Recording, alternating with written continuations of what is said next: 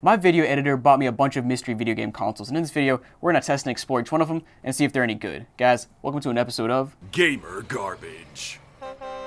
Alright guys, Goodwill package here. Let's open it up and see what's inside. Whatever we've got in here is pretty small. Oh God. Holy crap. What am I looking at here? This is This is insane. I couldn't stop coughing because there was like paint fumes entrapped inside of the bubble wrap, and I opened it up and just like hit my nose. We got purple, pink, and black painted on the side of this Wii. We also got glitter on the front, no SD card, and we also, we're painted on the back side as well. The top is not painted. We got some like little stripes there, and this is something else, man. Let's wait, what is this? I didn't even notice this. We got a couple little yellow. I don't know what that is. I don't know, man. Let's plug it in and see if it works. All right, guys, console plugged in. And by the way, I just checked. Danny paid $25 for this with shipping, which is honestly like totally worth it. Let's go ahead and see if it turns on, though. We got a red light here. We got power. Oh, there's no free game. Are you serious? Dude, this is out of any console on Earth. I would have expected this to have a game inside, but all right. And oh, dude, we got life and we got games. Dude, let's go. We have Super Mario World. This console, it's already worth it. Already worth it. You got Super Mario World. You got Flux Demo. What is this? Also got all the standard streaming channels. No secret channels over here. I really wish there was an SD card with games on it too. But let's go ahead and just start with the Me channel and see if there's something interesting. This thing's got personality, so there's got to be some personality in these Miis. But let's check it out. Okay, we got like 10 Miis maybe. Mom, made by me. That's such like an bro Benny, I guess. I'm guessing it's a girl who named themselves Me, has a brother named Benny, has a mom. I don't see Me though. Like I was expecting Me to be made by me. What am I saying? All right, let's go back to the main menu and put a game in, see if it works. All right, this is the true test here. I'll be surprised if this thing reads games. It was already slow pulling it in. I think it's gonna do it. It did it. No way. I can't believe this. Dude, this is the coolest we have ever seen. It's bedazzled, it's got the paint, it works, it's got a free game on it.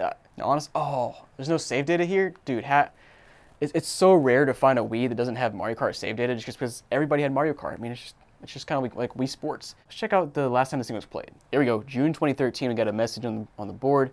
Nice, and they played Netflix for 12 hours, classic. So this thing might have been bedazzled back in 2013. Honestly, it was probably like 07, which is amazing to think about. You know, it's probably like, let's just say it was a 7-year-old.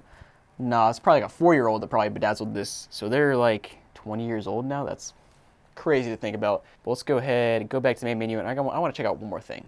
Check out this console nickname. It is Fashion. Yes, that is so fitting. This is hands down best Wii console I've ever touched. I can't believe it still works. But guys, I'm gonna list this down below on my site for sale, so go check it out. And Gamer Garbage, like this is straight tin garbage, but I love it. Like this is awesome.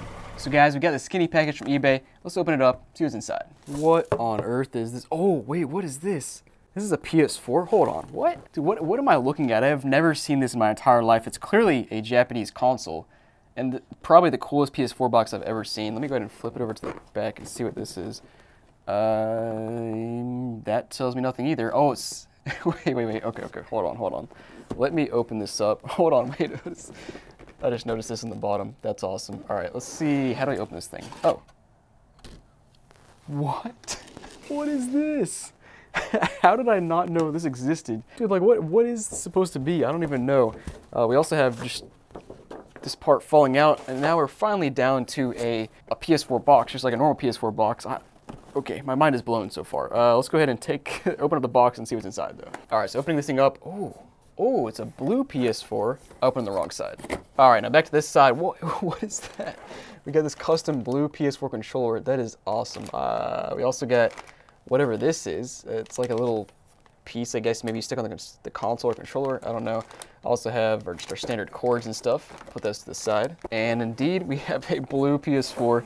Let me go ahead and pull this out. Okay, so it's Dragon Quest. That's the game. I knew I've seen this little blob character before, but I don't know. I didn't know what game it was from. I've never played the game, but it's from Dragon Quest, and it's themed. I mean, how did I not know about this PS4? It's definitely like 100% the coolest PS. Well, no, there's some other cool PS4s. This is definitely up there though. But you got the cool design on top. You've got the little blob man on the front. I don't know what he's called. I never played the game before, as I said. Looks like their warranty seal is still intact there, and As you guys saw just a second ago, we got the controller here. And man, I'm really interested to see what this little gold blob does here. So let me try to see where this goes. All right, so it's got this little attachment here. So I guess it just slide into the USB port. It does. Dude, that is wild. No way. Dude, the attention to detail there is awesome. That's amazing. Let's plug it in, make sure it works. All right, guys, got this bad boy plugged in, and actually, before I turn it on, these thumbsticks on here, what is going on here? I can't tell if this is OEM or if these things are just like mutilated. They're really rough, and this one's actually a little bit sticky. I've just never seen thumbsticks look like that on the DualShock 4, but whatever. Let's turn it on, make sure it works. Any free games? No free games. And I actually don't remember if the PS4 is region free, so I don't know if this will play North American games, but we'll try. We'll start with Big Chungus here, my favorite Hello Games game of all time. But let's go ahead and just connect up here, and it is factory reset, not really surprising. Oh, I forgot. Circle is enter and X is cancel. I always forget every time I use a Japanese console and I start like screwing myself up. But here we are, already on the home screen, and you got some Japanese there. But let's go ahead and start with that. We'll actually do Gran Turismo, of course. Big Chungus is not real. Only if you believe. All right, I'll put this in. Pulls in just fine. We're about to find out if this thing's region free. I guess it is. Cool, sweet. So I can play North American games on my Japanese PS4, and it's already done installing, so let's boot it up. And yeah, sure enough, it is loading up, so we're good to go there. Now, one other thing I want to check on this PS4, I actually, first of all, I find it kind of funny how everything's in English except for the notifications are in Japanese. I want to check out what system software we're on here. Okay, we're on 11.02, which is from like December 2023, so pretty recent. And yeah, I mean, this is this console, again, we got more English here instead of Japanese, but whatever, that works for me. This console's awesome. I've had no idea this existed. Honestly, the coolest part is this little thing just sticking in the USB port and spilling over the console. Just cool little touch there, but console's fully working, great condition. Actually, let me check the price real quick. Okay, I paid $244, which I guess, I don't know, sounds about right. It's not just a PS4, it's a cool PS4, so maybe that's market value, maybe it's not, I don't know. But garbage score, it's not garbage at all. This is a 1 out of 10 for sure. Awesome console. So we have this massive box from Goodwill. Let's open it up and see what's inside. Do you want a free game like Call of Duty Black Ops, Mario Kart, or Super Smash Bros? Well, if you do, hit that link down below, sign up for Whatnot. You'll get any of my games under $15, 100% free, no tax, no shipping, 100% free. So go check it out. Got a bunch of other games as well, and I'll see you guys there. All right, first thing out is some games, Xbox One and Xbox 360, okay. And now we have two 360 controllers, a brand new hard drive. Hold on, that's actually really interesting. And last but not least, an Xbox 360. Why was this box so big, dude? Oh my gosh. All right, let's take a closer look at everything. All right, guys, here we are. And can you believe this was all that was in that massive box? Just ridiculous. But we got some games here, which you already saw. We also have. Let's just take everything out and take a closer look. All right, guys. So here's the 360, the main event, and it looks like we have a 60 gig hard drive. We have a faceplate on the front that's missing like almost everything, which is funny. Wait, what is going on there? Hold on, let me take this faceplate off. But the sync button's completely broken off, which kind of like curves around and presses. Okay, whatever. But it actually, oh, we got a random monster sticker on the top. Nice. And it looks like it's got a Falcon motherboard, looking at the power port there. Okay, cool. So the console doesn't look too bad. Now let me go ahead and take everything out of this little bag here and take a look at it. We got our power brick there. We also have this hard drive that I thought was brand new. It's definitely not new. It's just it's in the GameStop little casing here. Refurbished GameStop thing. That's pretty funny. We also have two controllers, a pink one, which is pretty beaten up. Looks like somebody was using their thumbstick with their fingernail. It's like, oh, beaten up. Also got a black controller, which definitely got batteries in it. Hold on, let me check. Do we have corrosion? And oh, we don't. Let's go. Nice. Maybe this console was used fairly recently. I don't know. I guess this is untested, so hopefully it doesn't have red ring. But yeah, let's go ahead and plug it in and see what it does. All right, console plugged in. Let's go ahead and see if the remote turns on. Oh, sorry, synced up too. Let's go. Nice. Console is turning on. It's booting up. Does the disk drive work? Any free games? Oh, no free games, but hey man, it opened up perfectly. And yes, here we go. We got some profiles. We got Caitlin and Kinsley. Looks like neither of them hardly played at all, but let's go ahead and explore a bit. Oh man, the left bumper is jacked up. Man, I think like 50% of the 360 controllers I test have bad bumpers. They just weren't good bumpers, man. Just didn't last very long. We got Kinsley here. Last time Kinsley played was never, because it's all offline. Okay, great. Looks like Caitlin also never played online, so don't have any record there. But let's check out the My Games. Nothing. All right. Is there anything on this console? Yeah, I mean, we got save data from a few games. I think these are actually the same games that are in this bag. So it looks like they sold this console as the person just gave it to Goodwill, and Goodwill said, all right, let's list it online and sell it for whatever it sold for. Now, next up, I'm going to go ahead and just throw on this hard drive, see if there's anything on it. Because I bet there is. Oh, so I pulled this hard drive out, and this, is there even a drive inside this hard drive? It feels really light. Hold on, let me compare here. That feels sketchy. Well, anyways, I got it slapped on there now. Let's go ahead and try to boot up the console and see what happens. All right, so it is booting up. I don't think it's gonna recognize any storage though. Yeah, straight up. So this, I was right. This hard drive has no hard drive. Man, what a scam! I can't believe that. That's so lame. All right, let's go ahead and try to put a game in and make sure a game works. So yeah, sure enough, the game is loading up. Console sounds normal. It's actually blowing out hot air out the back, so it's like a well-performing console. This whole bundle is weird though, especially because of that hard drive. Let me go ahead and check and see how much Danny paid for this. Okay, so he paid 50 bucks. That's not like, I wouldn't call that a steal, but that's not bad. You got a few games here. You know, Black Ops is actually worth something. Incredible Hulk might be. Console's fully working. You got 2 controllers. You got a hard drive, 1 hard drive that works. So gamer garbage, I don't know. I'm going like 5 out of 10 because it's not a bad bundle, but having a hard drive with a missing hard drive is pretty lame. So yeah, 5 out of 10. So this box right here is from Goodwill. It's kind of a bit heavy for how small it is, but let's open it up and see what's inside. Oh, we got some PlayStation. Let's go. All right, so first of all, we got some games here. All right, we probably have a PS2 in here. The games are pretty beat up and dusty. Like, we'll take a closer look here in a second. But definitely a PS2 somewhere in here, maybe. There's some controllers. We've got a really beaten up power brick with some, what is that on the bottom? And then, oh, we got a silver controller. Hey, that looks pretty good. It's a bit dusty, but not bad. Got some memory cards. I love to see memory cards. And we got a PS2 Slim down here, I would imagine. Let's take it out, open it up. All right, hold on, guys. We got a silver PS2 Slim here. Nice. I have never seen one of these in person, and it looks awesome. And honestly, it's pretty beat up, but it's not bad for being from Goodwill, being untested, of course. And, yeah, that's pretty sweet. Logo looks great there on the silver. Let's see if it opens it up, and yeah, it opens up with a vengeance. Look at that. Back looks good. Bottom looks good. Got all 4 rubber feet. Amazing. Let's put that to the side here for a second. Let's take a look at these games again, see what exactly we got here. Oh, we also got Midnight Club 2. Nice. So Midnight Club 3 Dub Edition was one of my favorite games of all time. Put so many hours into that game, and it's complete.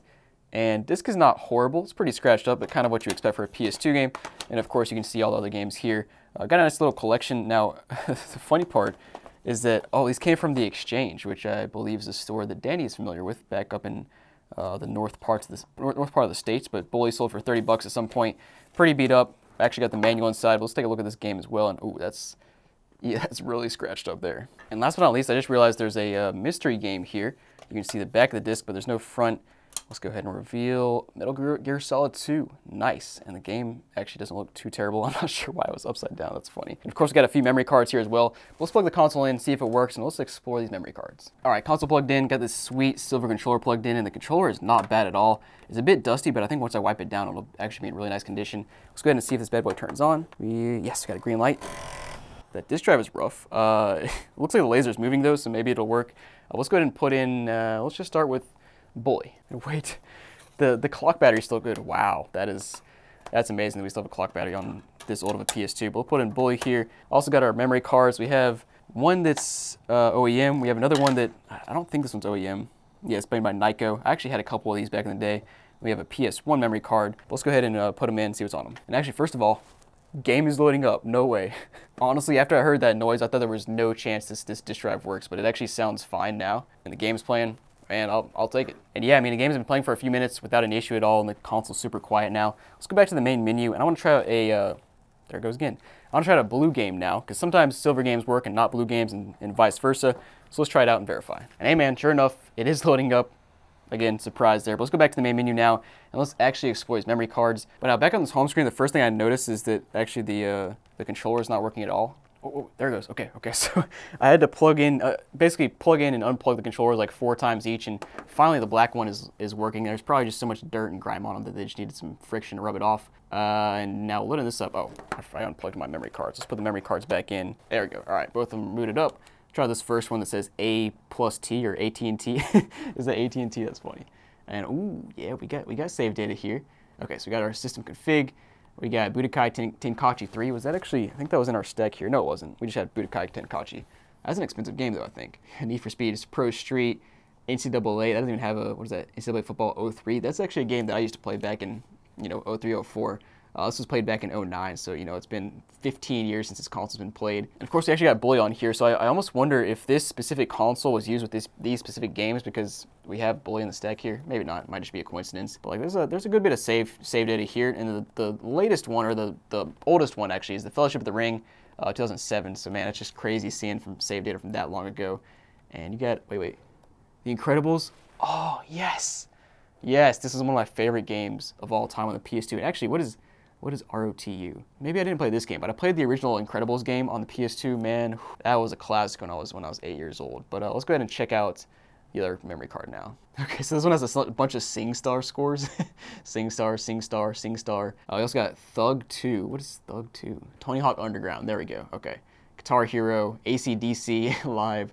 So this person was definitely this is Call of Duty, GTA, and like Rock Band kind of stuff, and singing. So that's kind of funny. Let's see when the last time this thing was played, or the oldest time. It was 2007. So again, these might have been in the same family because they have a pretty similar time frame here. Let's go ahead and put in the PS1 card. I actually don't remember if you can use PS1 cards on the PS2. I think you can. Yeah, there it is. And it actually shows up as a PS1 card. That's kind of neat. And this one looks like it was all just crash 6%, 2%, 2%, 2%.